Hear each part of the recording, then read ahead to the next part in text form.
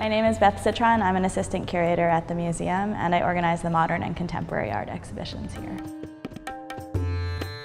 When we were thinking about the artist who really embraced and embodied the idea of traversing boundaries between our cultural context in New York and India and the Himalayas, that artist was Francesco Clemente, and we were really pleased when he agreed not only to have an exhibition with us to celebrate the start of our second decade, but also to very fully embrace the programming and the life of the museum during the run of the exhibition. It's the first museum exhibition dedicated exclusively to Clemente's India work. We're not standing in a white cube gallery. We've transformed the space into a metaphorical expression of an Indian temple, which resonates with the spiritual dimensions of Clemente's practice. Francesco Clemente was born in 1952 in Naples, Italy, which means that he came of age during a kind of psychedelic moment when Italy was also quite fractured politically and socially, which inspired him to become an artist as a way to avoid becoming part of the social and economic structures that were otherwise available.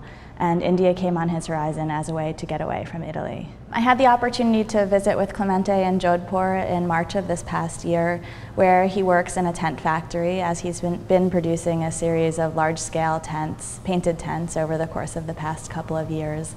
And specifically for this exhibition, he created 4 new sculptures, each of which are positioned on a cast metal base, which is called a gora in Hindi, which is simply something that has 4 legs and a top. It's also the word for horse. One of the sculptures on view was quite curious. It was a pink painted trunk with a partial view of a moon on the side of it, and on top of that was a cast metal cassette player with a copper patina. I first asked Clemente about the pink trunk because you very commonly see green trunks across India, and he said that he had always been fascinated by trunks, and he chose this trunk. He searched for this pink trunk because he'd been looking at this particular pink Rajasthani sandstone from the very specific region where he's working. It showed the depth of his engagement with these very local sites in India and his deep knowledge of local materials, mediums, and the visual landscape that he works in. The audio guide for this exhibition is fairly unusual, and we are very excited and honored to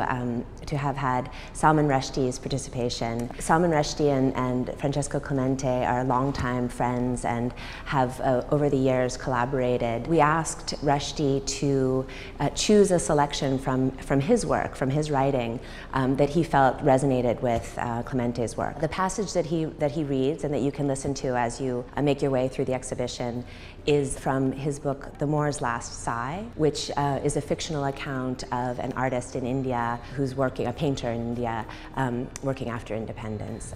As you can see from this exhibition and the others on view, we don't shy away from the big questions of life, love, sex, and mortality, and we hope that our visitors will engage in those questions with us this year.